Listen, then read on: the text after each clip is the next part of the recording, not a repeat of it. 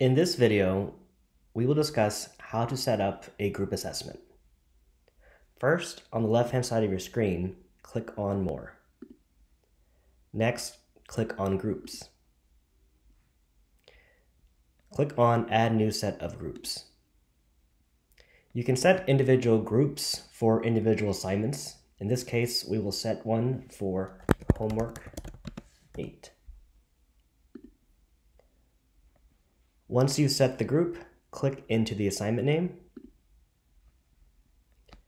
And within this page, click on Add New Group.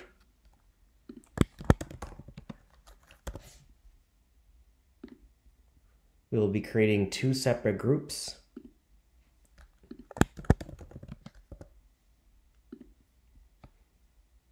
Notice that within Homework 8, we have two groups with currently no students inside.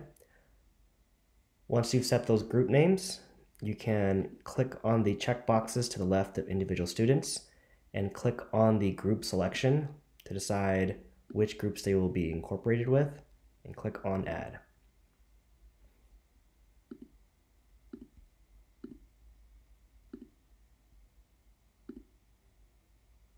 At this point for Homework 8, we have two groups with two students in each of those groups. Now we need to go to the assessment and enable the student group option.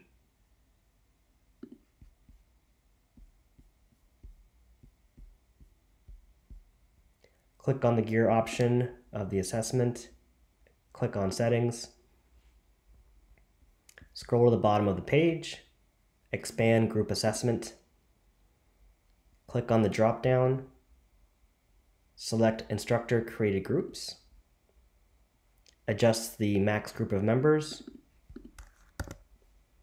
and on the drop-down where it says Use Group Set, select the assignment group that you've pre-selected. Click Save Changes. Let's take a look at what students will see when they click into the assignment. When a student clicks into the assignment,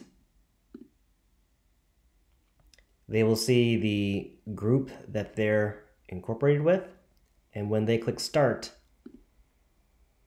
they'll now be able to work on the assignment in real time with any group members.